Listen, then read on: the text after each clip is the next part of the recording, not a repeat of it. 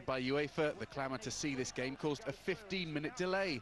All desperate to see if Celtic could complete the job started 2 weeks ago. But as in that game, Blackburn made the early running.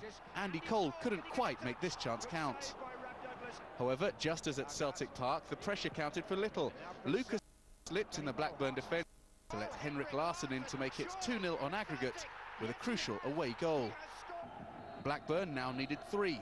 Thompson almost got one of them, but they found chances few and far between in the second half. Andy Cole had a rare sight of goal, but was denied by Rab Douglas. Celtic were in control, and they made certain of their progress with a second goal. This time, Chris Sutton found the target against his old club. The tie effectively dead. The Blackburn fans didn't hang around on the off chance their team might score 4, certainly not with shooting like this. Celtic, comfortable winners, questions over their credentials against English opposition answered emphatically.